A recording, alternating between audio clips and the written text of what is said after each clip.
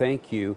In an effort to curb gun violence, Oregonians narrowly passed Measure 114 this month. And with this measure by design, it's meant to make it harder to buy a gun and restrict larger capacity magazines in the state. Our Lisa Balick checking on the federal lawsuit that was just filed to stop Measure 114.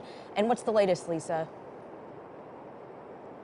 Keep in mind it's voters who put the measure on the ballot in the first place. Now you have some voters who want to hit the pause button and they want a judge to completely throw it out.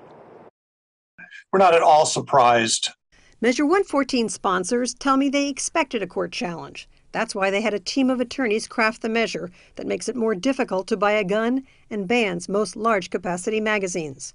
The Oregon Firearms Federation filed a complaint in federal court in Pendleton asking for an injunction to block the measure from going into effect December 8th until a judge can decide if it's constitutional. I asked backers of Measure 114 if they're worried that this will put the measure on hold indefinitely. We have no way of knowing, and this conversation is happening nationally, and so the courts are going to have to go through their process as well. We had reached out to the Oregon Firearms Federation for comment on the lawsuit, but have not heard back. The complaint focuses on the part of the measure that would ban sales of magazines that can hold more than 10 rounds of ammunition, asserting that's a violation of the Second Amendment, saying, quote, when confronting a violent attacker, having enough ammunition can be an issue of life or death. I asked a Lewis and Clark Law School professor about this lawsuit.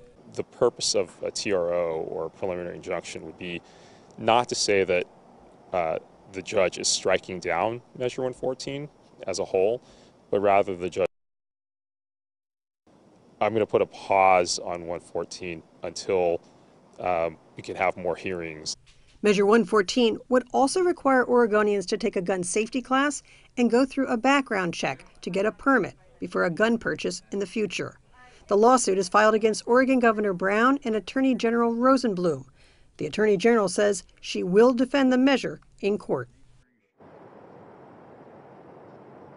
Now, I did check and found out there are court challenges in both California and Washington state as well to the bans on the high-capacity magazines. We'll be following those closely, as well as the ones here. So far, no word in terms of anything from the judge in terms of a hearing coming up.